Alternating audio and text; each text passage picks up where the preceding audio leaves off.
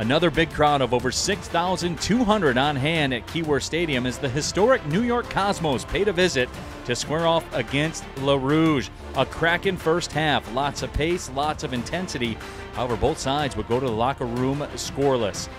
Fast forward to the second half, Detroit City FC would get on the board. A corner from Danny Deacon would find its mark as Stephen Carroll struck to put City up by the score of 1-0. The lead would not last long, however. Darwin Espinal would rocket a free kick into the upper left 90 to level the match at 1.